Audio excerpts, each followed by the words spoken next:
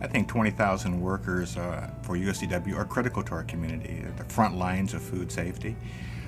They're parents, they're friends, they are part of our community family. In an area that is growing economically as rapidly as ours, it's important that every employee share in the success of the companies or the employers that they work with. I mean, when you have a company that says to its employees, we're going to give you 3 days notice before you know your work schedule, that's all they're asking for. Their life back, control of their life, so they can schedule it, so that they can promise their kids that they're going to go to that, Halloween play or that Christmas play. UFCW is fighting for the American dream and American hopes.